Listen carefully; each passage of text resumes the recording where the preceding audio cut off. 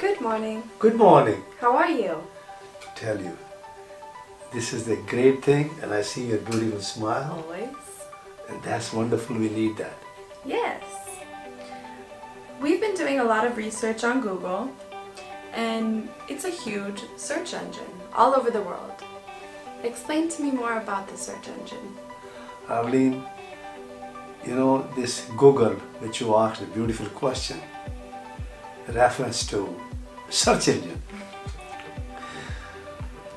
Google, you know, they have designed this program powerfully, a beautiful, a powerful search engine, and they are all over the world. I was looking, they are all dealing with about 50 countries in the world. True. And not only that, every country they divided it, every city and so on. Anyhow, and it's all private because you go on your email, there's a total privacy. I cannot go there unless you know my password. Very true. Right? Yes. So imagine this beautiful body. You know? Can I enter in your body? No. Okay, and that is the beauty. Exactly. You see, when the baby is born, and as the baby is growing, and I see my grandkids. And the other day, I was watching Cam, who was one of my grandson.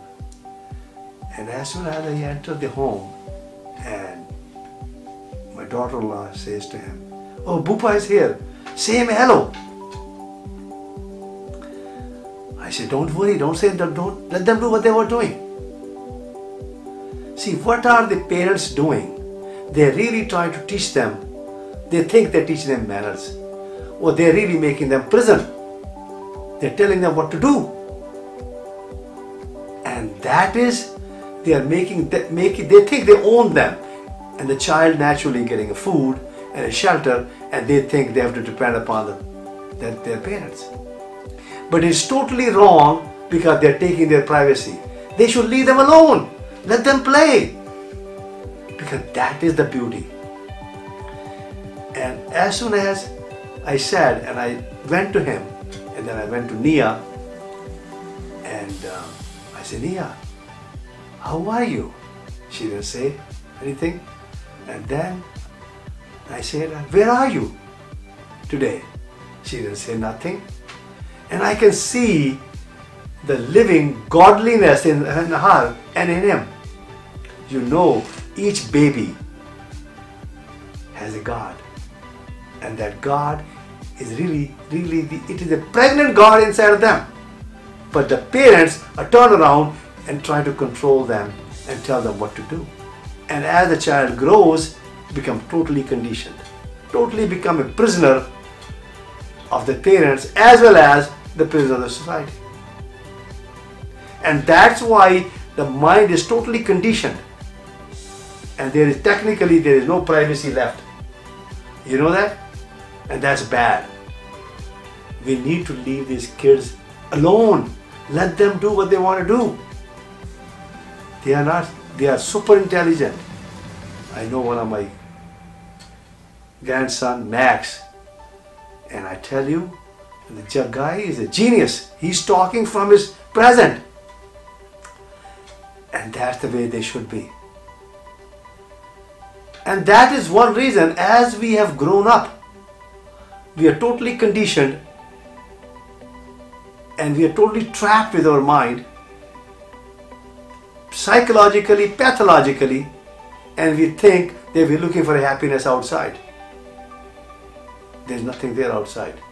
You got everything. The Creator is inside. The creation is inside. Every disease we are creating ourselves. Because we are our own enemy. Look at that.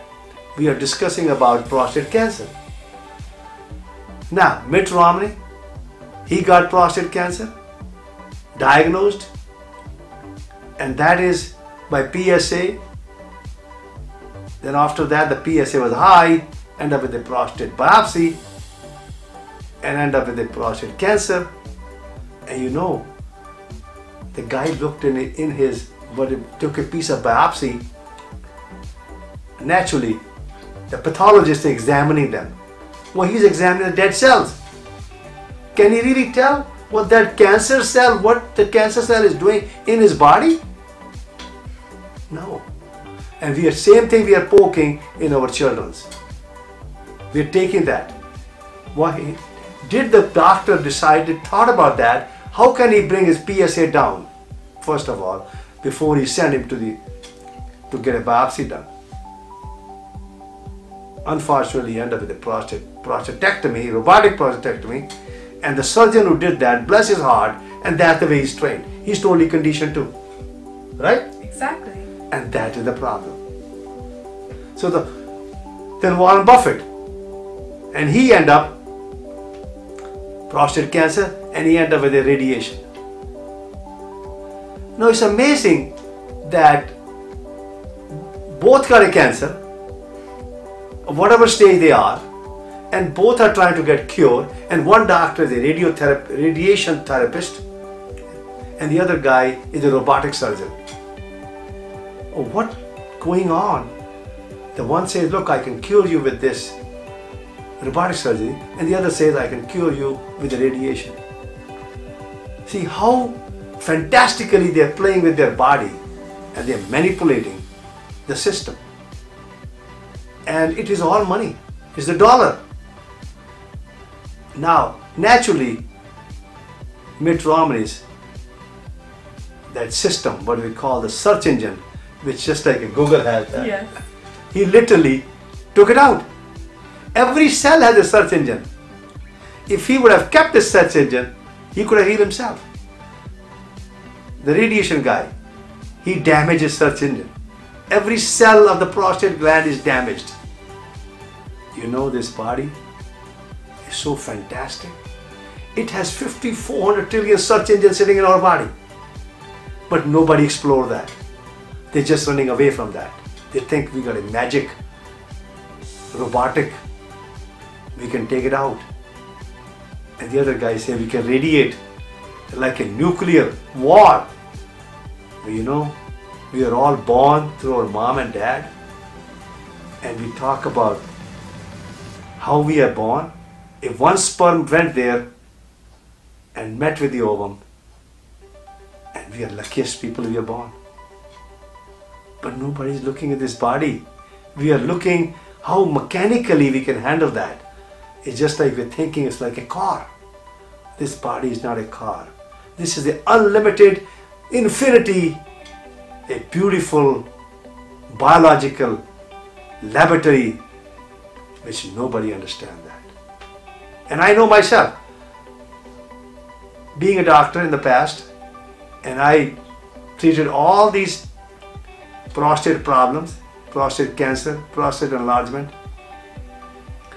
And in 1980 to 1984, I had 296 patients.